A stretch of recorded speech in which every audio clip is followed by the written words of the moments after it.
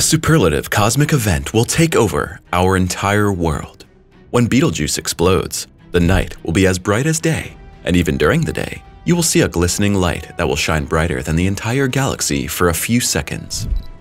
Betelgeuse, the brightest star in the constellation Orion, will soon go supernova, and it will be the first supernova visible from Earth since 1604, and you should know this urgently now. Betelgeuse, the brightest star in Orion. Every stargazer and astro friend knows Betelgeuse, the brightest star in the constellation Orion. Its intense red glow and enormous size make it an absolute highlight in the night sky. But what makes Betelgeuse really fascinating is its destiny to rise soon in a tremendous explosion. Betelgeuse has already ballooned into a red giant, and the scientific community is eagerly awaiting the final event. Currently, the star pulsates and flickers, which is a sign that dramatic changes are already taking place inside it. The enormous pulsation causes the star's brightness to fluctuate wildly. Most of the time, it's one of the brightest stars in the sky, and at times it dims its light. Betelgeuse is more than 1,000 times larger than our Sun and a giant of the galaxy. Imagine if we put Betelgeuse in the place of our Sun, it would tower over the position of Jupiter. For a long time, researchers weren't sure when the giant star would move to its final phase. Then suddenly, it began to behave strangely, and astronomers around the world held their breath. Betelgeuse flickers ominously. What has astronomers worried is a dimming of Betelgeuse that was unlike any other light change observed before. In late 2019 and early 2020, the giant's luminosity diminished to such an extreme that some researchers thought the star had now used up its last fuel supplies. Never before have astronomers observed the explosion of a red giant in close proximity. Only far away, in other galaxies, have scientists been able to witness these events. But here, on our own doorstep in the Milky Way, the explosion of an ancient star is an exceptional situation. Scientists are eagerly anticipating the moment, and yet, there is also a queasy feeling associated with the event. Betelgeuse is comparatively close to us, but still far enough away that little impact of the explosion will be felt on Earth. What is certain is that the explosion will be eminently visible from Earth. An incredible stream of neutrinos will race through space and pass by us as well. Our measuring instruments will pick up the finest gravitational waves triggered by the explosion, but the debris that could cause great damage will stay far enough away. Betelgeuse's eclipsing event, nevertheless, sparked concern among scientists. They had grown accustomed to the giant old star, and somehow astronomers don't want to miss the sight. If Betelgeuse explodes, the object that researchers studied for decades will be gone within seconds. Only a neutron star or a black hole will remain. A superlative mass ejection.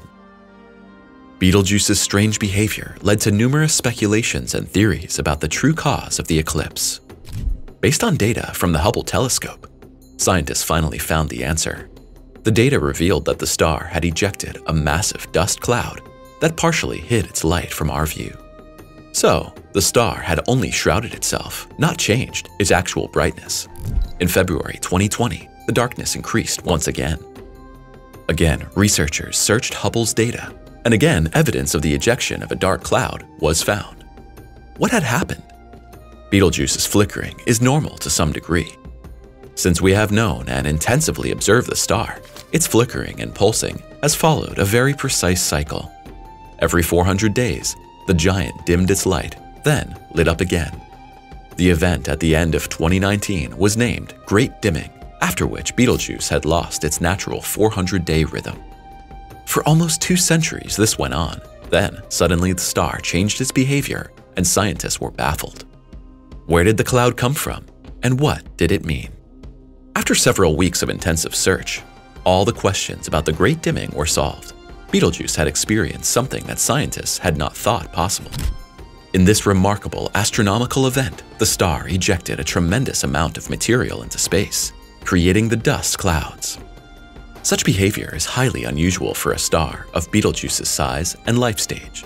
Coronal mass ejections, or CMEs for short, of our Sun are very similar events in which the Sun ejects large amounts of plasma and magnetized particle streams into space.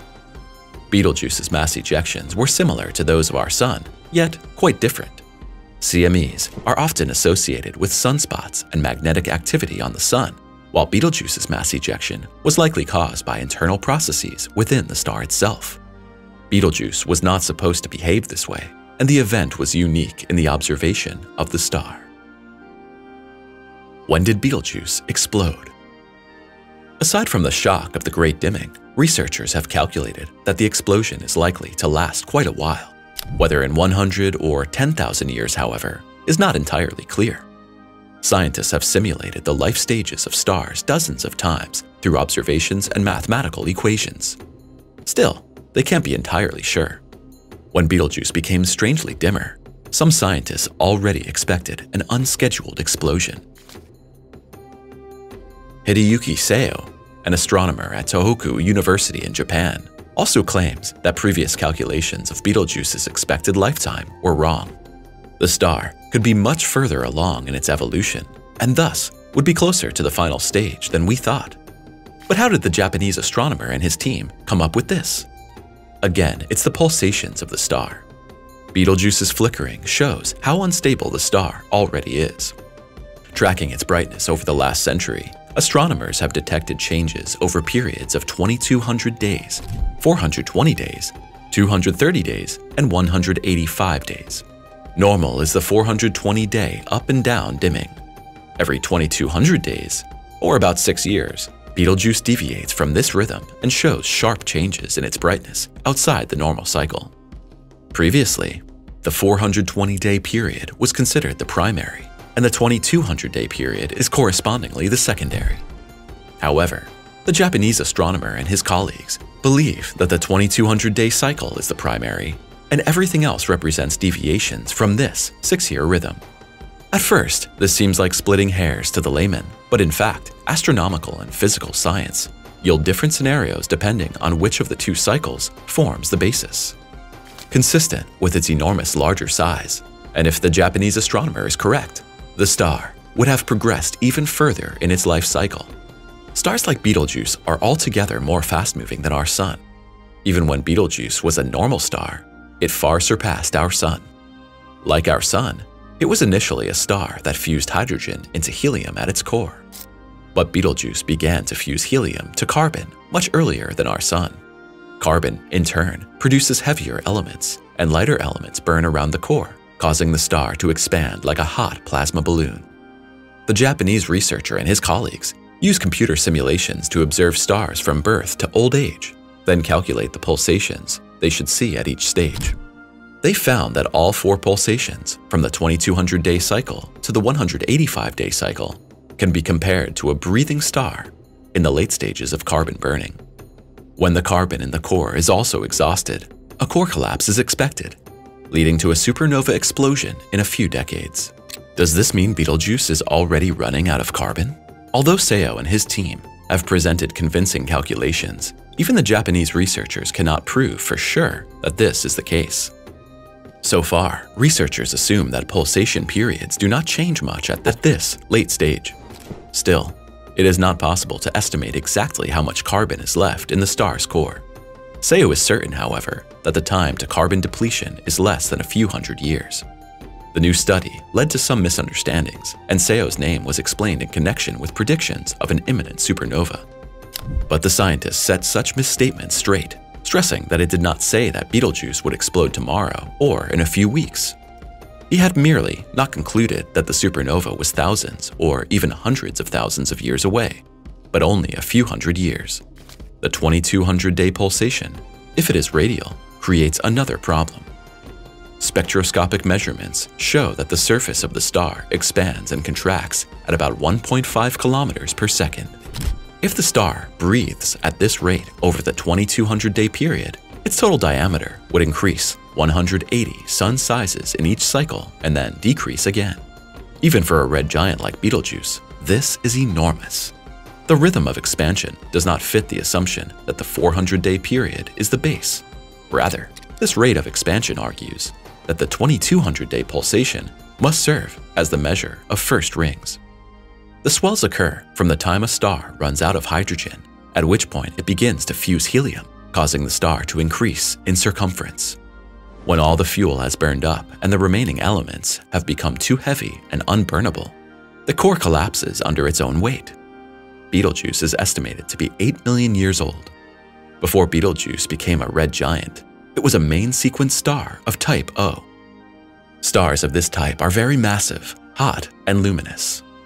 They have temperatures above 30,000 Kelvin and are blue-white in color. Because of their enormous mass, they consume their nuclear fuel very quickly, and therefore have short lifetimes compared to less massive stars.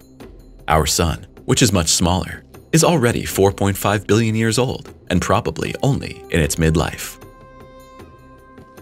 A unique event. So exactly when Betelgeuse will explode remains a mystery. If it happens, we experience a spectacle that is to be seen in such a way only every few hundred years. Statistically, every 50 to 100 years, a star explodes in the Milky Way. The last supernova visible from Earth occurred in 1604. In the 1980s, measurements of gravitational waves showed that there was an explosion within the galaxy, but we could not see it. Betelgeuse is 500 to 700 light-years from us, which is very close on cosmic scales. If the star explodes, it will shine brighter for a few moments than all the stars in the galaxy combined. At night, a bright flash would illuminate the Earth, and even during the day, you might see a glistening bright light. After the actual explosion, dust and debris would shine brightly for weeks. Where Betelgeuse once was would be a bright white spot of light. The light from the 1604 supernova was described by eyewitnesses as brighter than the moon. At the time, astronomers thought the event was the birth of a new star and called it a supernova. Don't miss the upcoming top videos and subscribe to our channel now.